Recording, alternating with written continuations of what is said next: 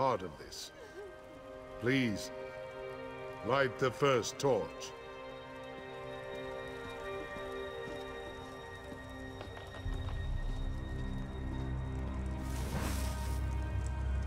We ignite these fires to remember Kurog's true goal. Unity for the awesome of people. Instead, we have clans without chiefs. A city without a king. We will support these people. Guide them. We must look to tomorrow. Outsider, light the second torch. It will burn away the past and guide us to the future. Remember the Kurog who was. Strong, confident. A king who cared about his people. We will carry on that legacy, offering help, but never forcing it upon anyone, much to my regret.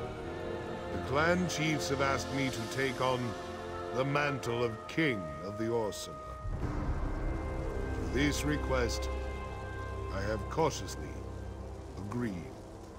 We cannot be seen as weak and leaderless to the rest of the world. I shall uphold Kurog's dream, but I will avoid his ambition. We shall stand together as the new Orsini.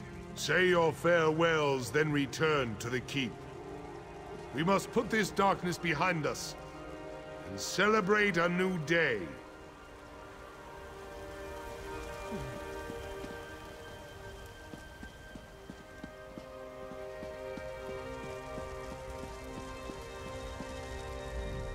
That was a beautiful ceremony.